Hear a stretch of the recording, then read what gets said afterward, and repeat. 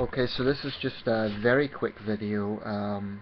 I want to talk about the new Indian Prime Minister Narendra Modi.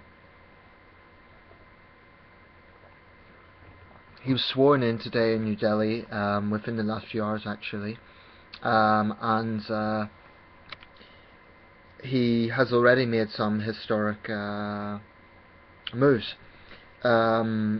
The guests of honour, I believe there was 8 other Asian leaders present at his inauguration. The guest of honour was Nawaz Sharif, the Pakistani Prime Minister. Apparently this is the first time, according to the BBC, that there has been such a meeting at that sort of event since partition. So if that's the case, that's certainly very historic. And I do give Narendra Modi credit for that move. Pakistan, for its part, has released a number of Indian fishermen who were being held over a territorial dispute. I hope these moves can improve Indo-Pakistani relations.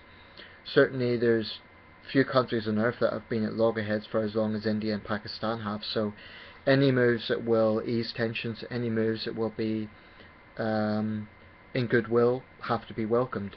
So I give both leaders credit for that. Also, the Modi cabinet apparently has more women and more young MPs than ever before, ministers, so that's also a good thing. So far Mr. Modi seems to be making some good steps, and I think it will be interesting to see what comes in the following years. It's way too early to use this to judge what his premiership is going to be like, but I do give him credit for these important steps. Lasting peace between India and Pakistan would be one of the world's big success stories if that was to happen. But like so many long-lasting conflicts, it's important not to be complacent, because anything can happen. Nevertheless, this is good news, it should be welcomed, and it is a historic day. Narendra Modi is the 15th Indian Prime Minister.